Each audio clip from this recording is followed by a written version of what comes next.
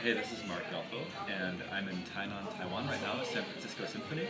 I'm going to make a video about how to order coffee in Taiwan. Sometimes you get a menu that looks like this, and you just want your Americano. The first thing that you want to know is how to say I want, which is 我要. You can think of it wo like whoa, and yao like want in Chinese. And so what you say is 我要 cafe. Cafe is coffee, and you say it like you're singing it. Cafe, 我要 cafe. The next thing that you might want to know is how to get that favorite cappuccino or latte. So if you want a cappuccino, you already know how to say I want. That's 我要. And the next part is 我要 cappuccino. But what if you want a latte? That's going to be Latte. It's kind of like an N, but it's a soft N. In between an N and an L. Your tongue is in the front of your mouth, and just Latte. So you would say 我要 Latte. What if you want tea? The word for tea is very easy, and it's very similar in almost all Asian languages. It's cha. So then you would say 我要 cha. Like you're asking it like a question, and then you'll get something like this. Cha.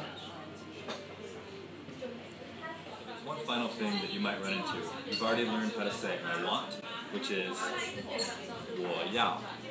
You've learned how to say coffee, which is cafe. Cappuccino, which is cappuccino. Latte, latte, and cha, which is tea.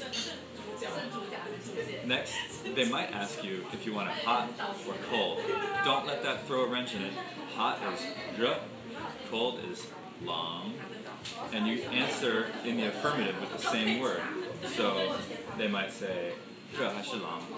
You hear 热 and 冷, then you can think cold is going to be 冷, hot, 热. See how they feel kind of cold, like 冷, 热. That's all you need to know. So then you say 我要热咖啡 or 我要冷咖啡. The final step is you've learned how to say 我要咖啡 or 我要冷茶. Then you gotta go up to the counter and order. Let's go.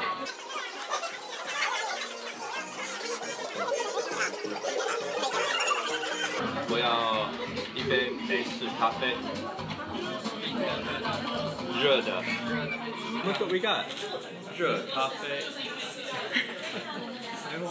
腮红。Ah, you gonna sign on? 好香，好香。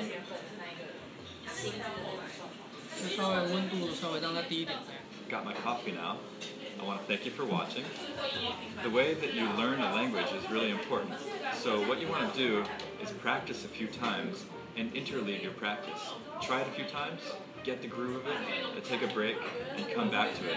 And in 3 practice sessions, you'll have it internalized enough that you'll feel confident enough when you go to a cafe that you can say 我要 cappuccino or 我要冷茶. It should work. To find out more about how I approach learning as a neurosymphonic hornist and synergistic practice instructor, visit markelfo.com or facebook.com/practicelivingmusic. Happy drinking!